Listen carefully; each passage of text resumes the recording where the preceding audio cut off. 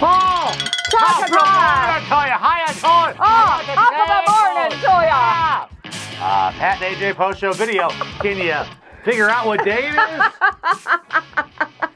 We look so ridiculous. We're not the only ones, though. There No. are coworkers walking around in green wigs and stuff. St. Patrick's Day, another day that white people in America have hijacked to drink. That's what we That's do. what Cinco de Mayo, St. Patrick's Day. We'll take anyone's holiday from around the world and turn that make into it a about drinking holiday. booze, yeah. It is St. Patrick's Day. Happy St. Patty's Day to you, and hopefully you have a fantastical one. Of course, I am married to a leprechaun ourselves, so, you know, it's St. Patrick's Day every day in our household. This is like Christmas. This is my Christmas. This is your Christmas. And this is the only day I'll get a Shamrock Shake, by the way, because they started posting the calorie counts. And that's just, you gotta do it. That's devastating. So today I'll get a really small one. It's also the 10-year, 1-decade anniversary God. of a wee little leprechaun being conceived.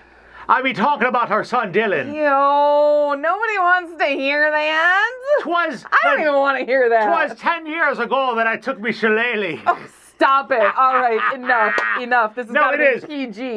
It's funny, it's ironic, because of course, once again, AJ is 1,000% Irish, that we conceived our son on St. Patrick's Day. Yeah, doing the math on that was kind of funny. And his name being Dylan Patrick. Dylan Patrick. He might as well have come out with just a pint of He's Guinness. a little leprechaun. And a little pipe. Man. It's just so funny, like I bought him like a green shirt with like a green Super Mario dressed as a leprechaun, because, you know, he's a little boy and loves video games. And I'm like, oh, you gotta wear your green shirt tomorrow because it's St. Patrick's Day. And he was like, yeah, whatever.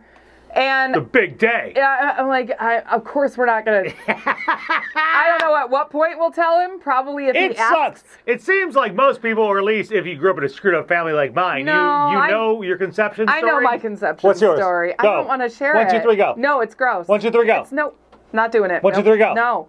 Mine was when my dad apparently got back from basic training in the Army. Been a tad bit alone for a while. Let's just say I was a surprise. I was a big Well, you're surprise. trying to act like our little leprechaun wasn't a surprise, too. He was a surprise. Yes, he was. There's a pot of gold at the end of the rainbow. So, who knows? Maybe we'll be having a bunch of St. Patrick's Day babies. No. They're all going to be coming out in December. December, yeah. They end up being Christmas. You don't want a Christmas baby? Don't drink too much and get busy tonight. That's what's going to happen to you. That's what'll happen. Yep.